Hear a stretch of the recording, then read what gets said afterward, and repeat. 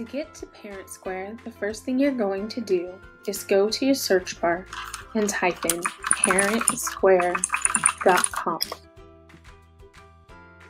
Once you are in ParentSquare, you're going to click on Sign In. Then you're going to put in your email or cell phone number and your password. You're going to click on Sign In. If you received an email from ParentSquare, you're going to click your email or cell phone number on the Sign Up or Create Password side and click Go.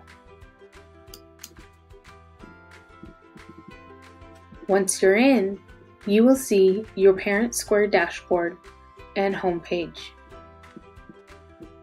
That is how you sign up or sign in to ParentSquare.